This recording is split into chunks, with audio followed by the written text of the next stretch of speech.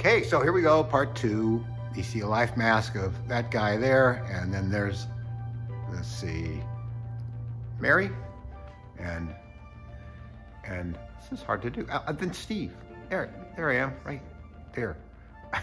And I got some alginate here, which is, I think it's okay. It doesn't last forever, but I have just enough to do this because we're kind of running on fumes here without going back to Berman's and buying more supplies. So let's get started.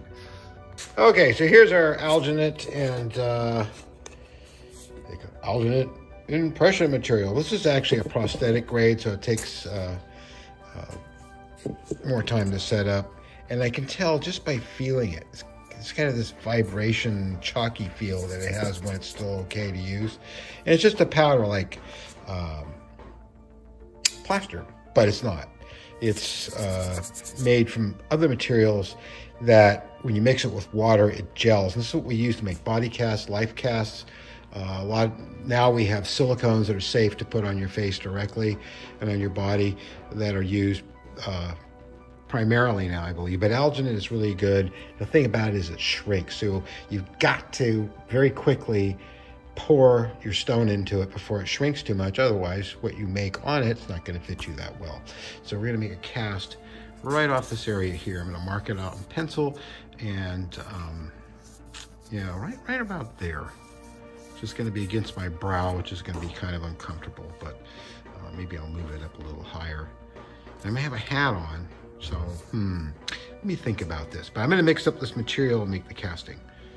So I've got some alginate on here. As it turns out, the alginate is not that good a condition. It's only a year old, and it's setting up, but it's kind of not that good. So, but you have to brace it with a plaster bandage gauze, and all I need is the basic shape to sculpt a small prosthetic that will fit inside of this area here that I can make out of silicone. So I'm going to go ahead and back it up with some plaster bandage gauze, which is used to make casts when you break a leg. So there's the plaster bandage gauze on there, and that will set up very hard, just like plaster with gauze in it, and we'll be able to peel this off and pour some stone in it. Meanwhile, I'm going to go do Mary's, which you can see the marked off area. That's the area she decided. Basically, these are going to look like gunshot hits, and the gunshot hits blew off part of her face, and you can see electronics and stuff underneath. And keeping it simple this year, because the party we're going to is all who's who of makeup. Some of the top makeup artists, and most highly decorated Academy Award-winning makeup artists in the business, and you know, they're all kind of in competition to do these knockout makeups and stuff, and Mary and I are just going to keep it easy, because you know what, after all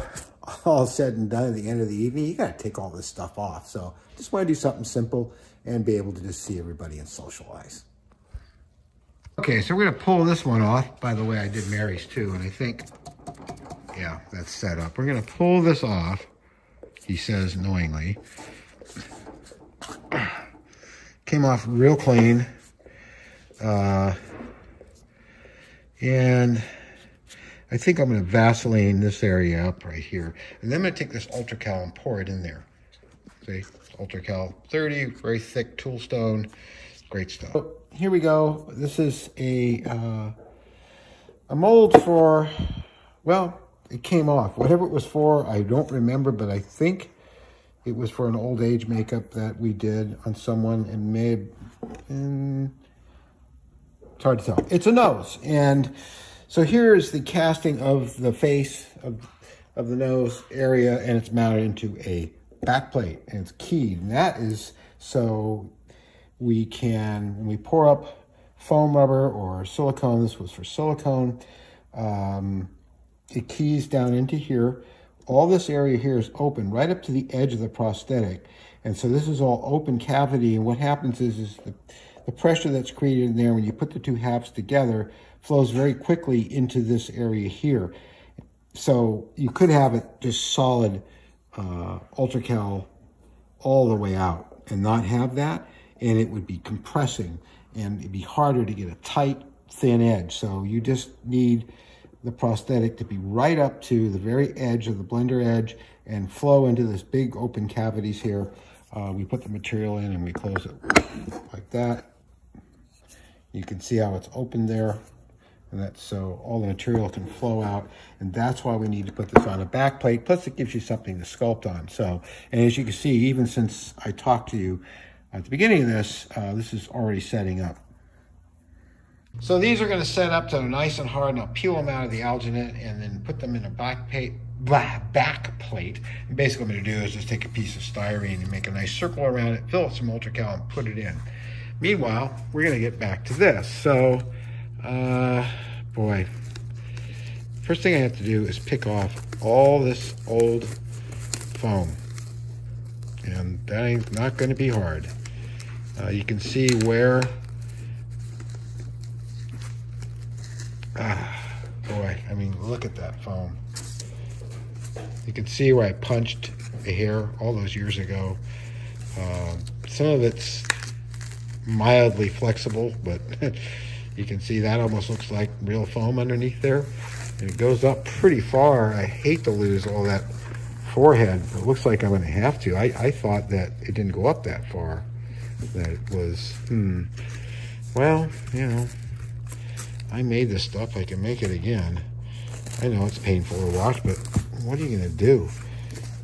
All this foam, all of it has to go. Every last bit of it. There, as you can see, where the skin actually ended, right there. But you're watching history unfold right here at SNG Studio. So we're going to lose all of this. I think there's some fun fur down here, and there's some gaffer's tape there. And of course, this here is totally just turning to dust. Look at that. That's what happens to foam rubber. So, you can start to see the underskull.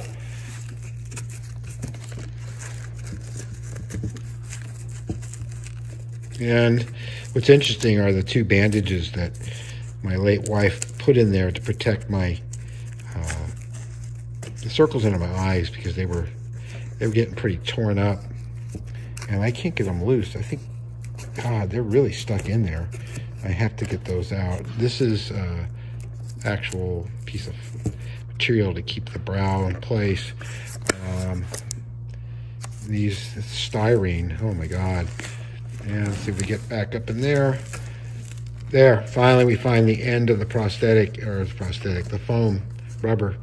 And you can see it's still foam rubber, but it's really gone.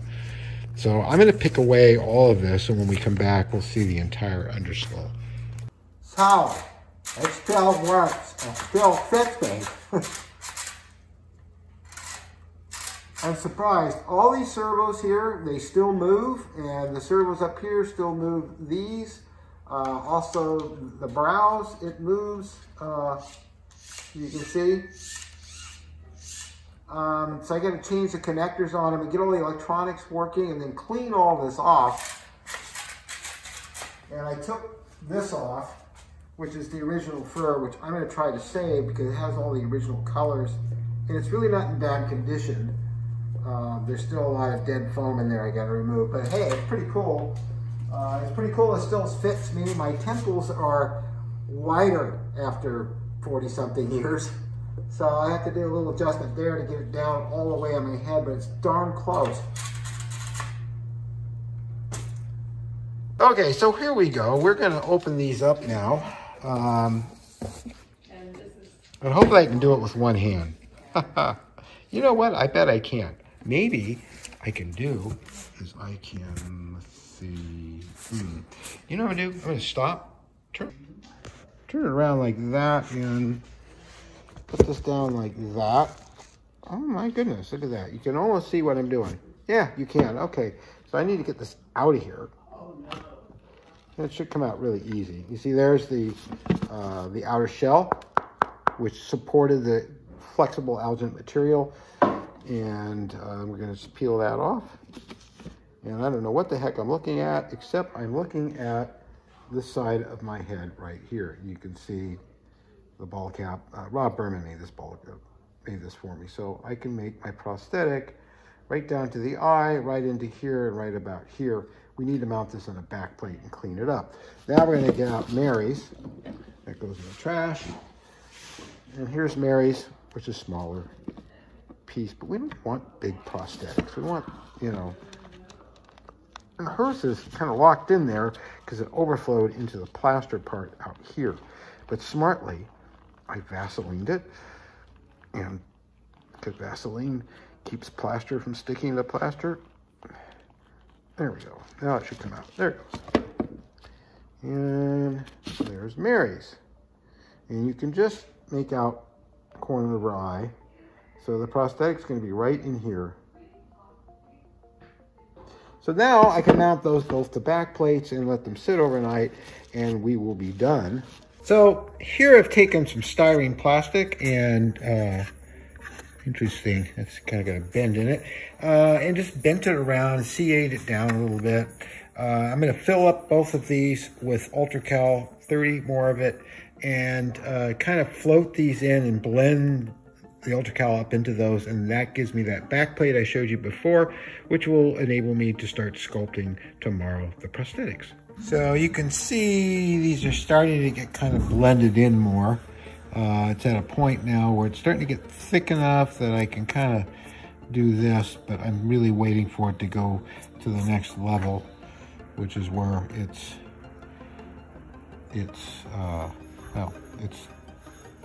thicker, closer to being set up, and I can smooth it down really well by hand. But there's the corner of Mary's eye right there. And this is my forehead right here. You can see the bulge there and the line that is the bald cap right there. And my hairline's like about up to here. So I should be able to get a nice little prosthetic right in here. Just big enough, looked like a gun hit, kind of exploded open with some stuff showing, some blinkies going on. You see I can start to fill in all the rough stuff. And then, of course, tomorrow I'll be able to take the drill and a router bit and put the keys in. And then I have exactly what I need to sculpt with. Okay, so here we are on the sculpting stand, and you can see corner of Mary's eye right there, and it's blended into this back plate. And I will smooth this a little bit more tomorrow. And then there's mine over here. And as you can see, there's the forehead and the bald cap line, so I can see right where the bald cap goes, and I know my hair's back away from that, and I'm going to make mine kind of up on my forehead. So it was great to get those done in one day and get them ready to go. They're just flat on the back. They're nice and heavy, so they'll compress well when I run the silicone. Okay, well that does for today. I hope you enjoyed this video. We will be back tomorrow for a little bit more, and then it's going to be the weekend, and we're going to take a hiatus for 2 days while I take a break. We'll get back to it next week and keep restoring this gorilla head and working on the prosthetics.